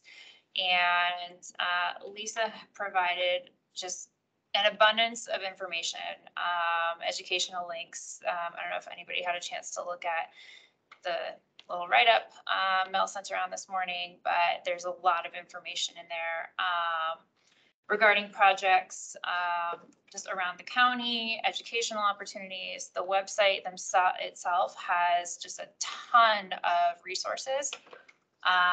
We do have the ability to use any of the resources from the CSU website. We just need to kind of notify them in advance. But she said we're more than welcome to use any of that for our own website. We can link to the CSU website. There's all sorts of sustainable gardening, landscaping, native pollinators, things to do, things not to do, how to grow vegetables, how to fight pests, weeds, like anything, you name it. It has to do with gardening, it's on there. So they've got all sorts of resources.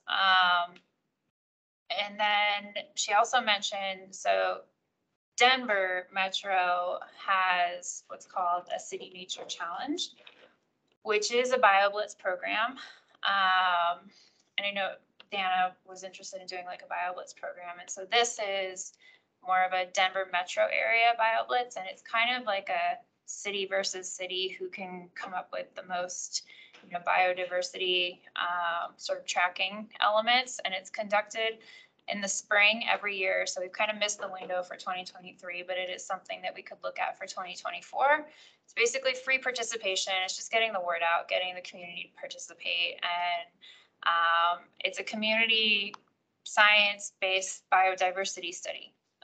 So there's like a link or an app on your phone. You kind of track the insects, track, the plants, and you're participating in this broader science study, for the entire Denver metro area, which is pretty cool. Another one that Dawn runs it's called the Native Bee Study. Is that what it's called? Native Bee Watch, which again is very similar. It's a community science biodiversity project. You sign up on the website, there's like a training you have to go through, and the community members, you're logging, your observations in your own garden and your own local parks, and you're providing that science back to the university, and to the community for science, ongoing science. So pretty cool. Free projects we can participate in. And so thought that was pretty cool. And then she also connected me with another Dawn, who is the energy program manager for Arapahoe County. And she's got numerous projects in the works more related to energy and water efficiency. They've installed, flow sensors at irrigation backflows, reprogrammed their irrigation controllers. They've mapped their properties, showing the areas where each valve serves. They've hired tree surveys, and they've done retrofits to install rocks, gravel, where the snow melt consistently kills the grass every winter.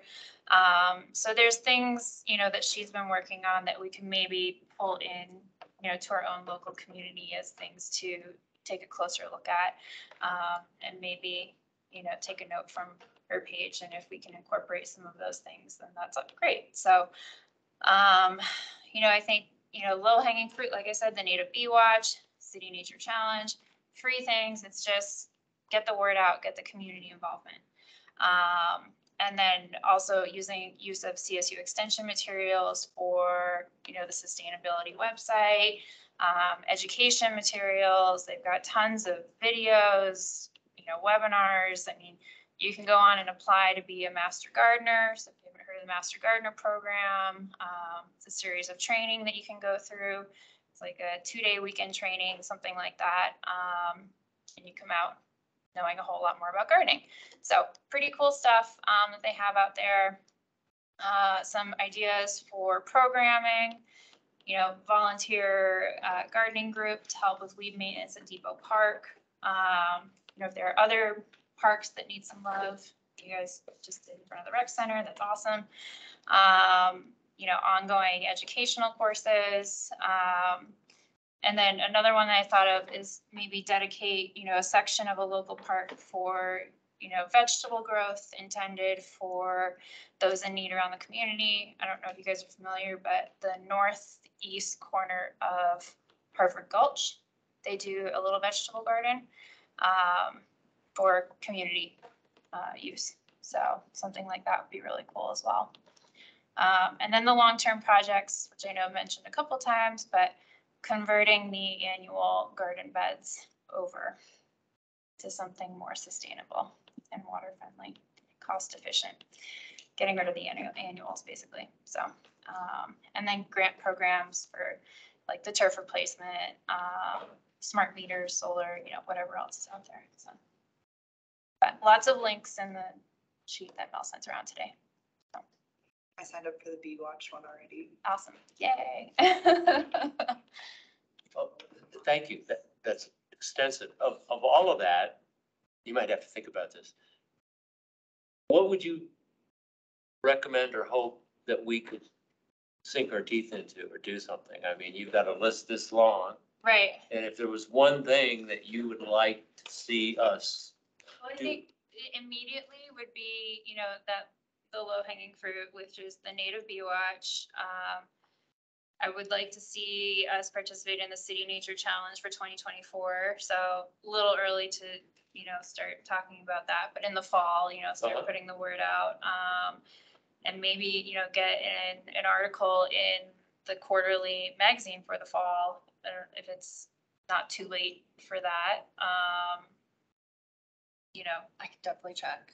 Yeah, I know that the cutoffs are like really far in advance, but if it's possible to get an article you know, in the magazine, linking to some of these programs offered through CSU, and just really, you know, partnering with them and using the materials that they've already got out there.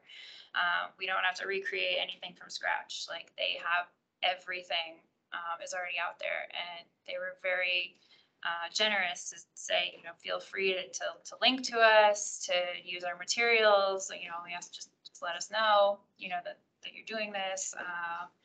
But no issues there, and other cities, you know, use their materials as well. And so there's just a ton out there already.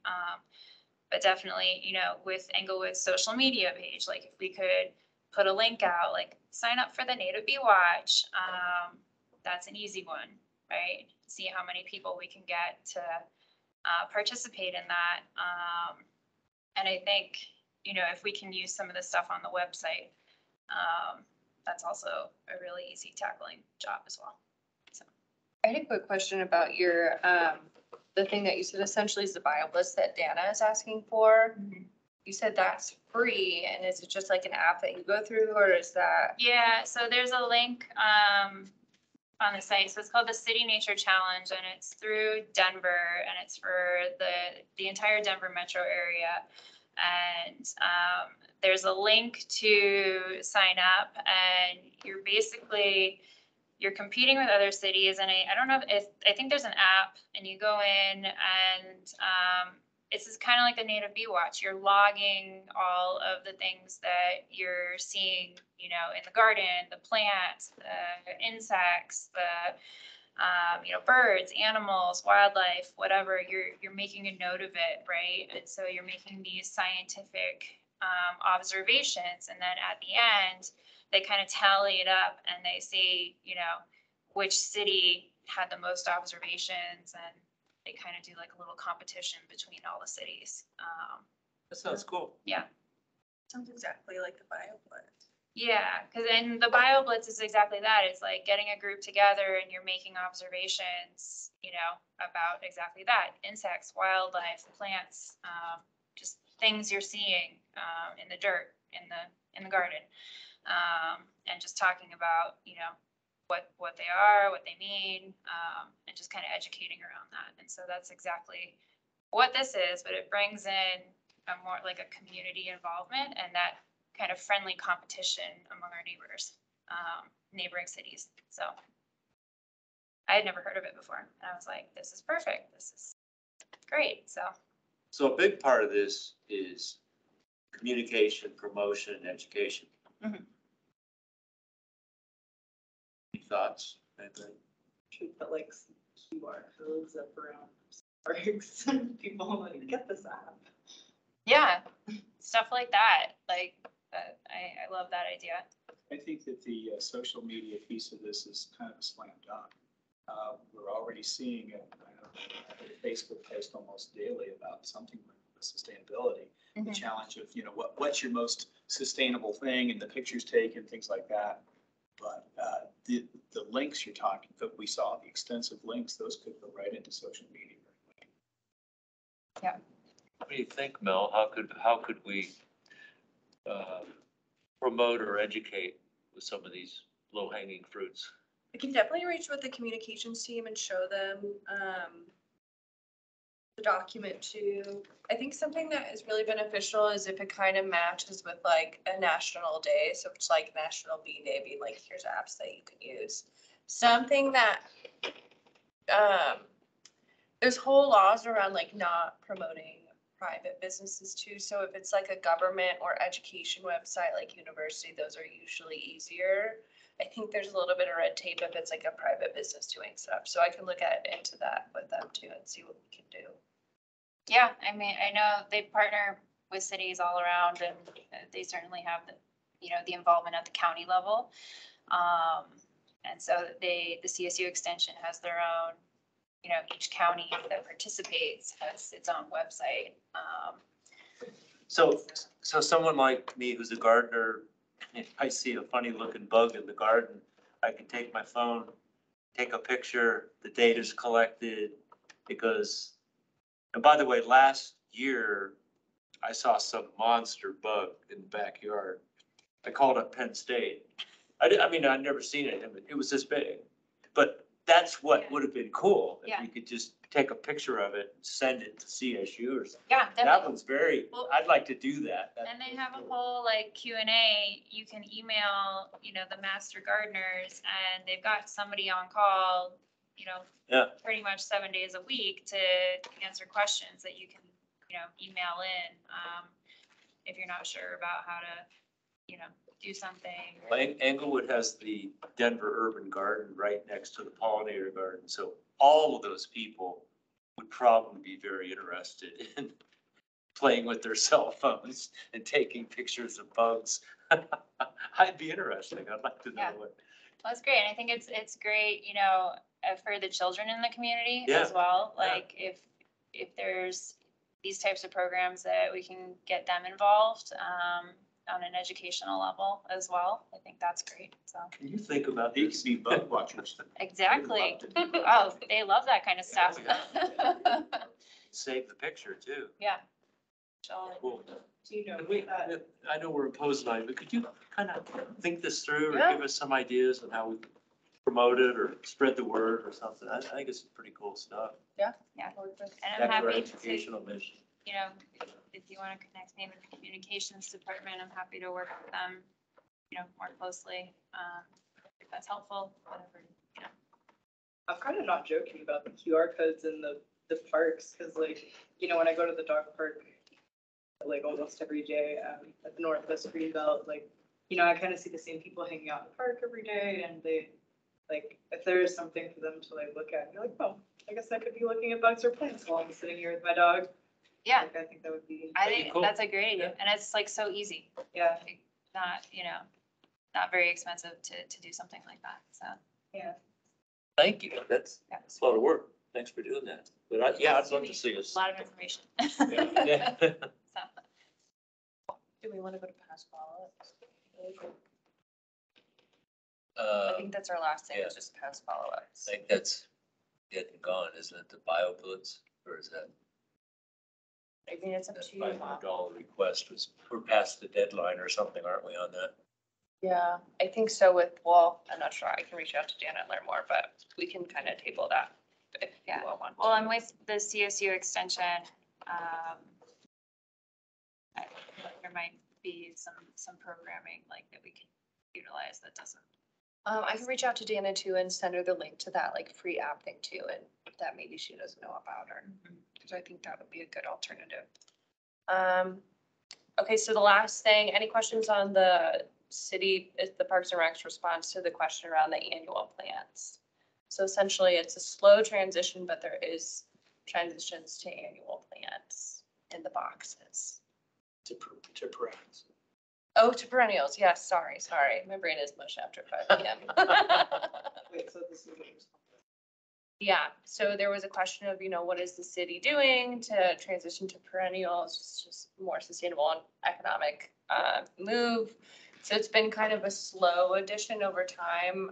Annuals do give a pop of color, so, they're there for that. But there are plans, especially in the parks bond that they were talking about. There's a lot of plans for perennials in that one as well. It wouldn't be hard to transition either because the rec center had some hidden perennials. When we got in there and dug around, we exhumed or saved some of those perennials. And so next year, we would not need nearly as many annuals to put in there. And we might be able to plant a few perennials next year. And then you're pretty much full. I mean, there's no more room to plant. So we may be on the road to doing that. We're on a good path. We're on a We're not good going path. backwards, that's for sure. Good path. That's a better word. Okay, there's no public comment, July meetings. Everyone can always send me ideas via email too, if you have any ideas. Someone had pitched a Depot Park visit for next meeting. That could be an option. Continue the tree ordinance discussion. Still trying to see if we can get someone from Grid Alternatives to come and present. And then also Tim also told me that there would be maybe some interest from the communications department. Actually, this is perfect to come and see Yeah. where there could be partnerships with the Sustainability Commission for the work that they do. Great. Awesome. Great. You think we could do all 4 of those, or is that too much? Oh, gosh, unless you want a 2.5 hour meeting. We're almost hitting that tonight. But those are all good topics. Depot Park's beautiful, by the way. If you haven't been over there lately, Yeah, it's check it out. It's really, when we were planning at the rec center, I swung by there, and here we are putting these little annuals in at the rec center, and Depot Park was just exploding with flowers. It's really impressive. And it still is. Water, so don't assume that that's the norm. All right, Mike, I don't you know just what have you to, She was right. These things take off once they get rooted. it's beautiful. All right, Mike, you just have to adjourn and then we're good. Okay. Everybody okay with adjourning? Yeah. Thank you, Yes. everybody. Appreciate your. Thank you.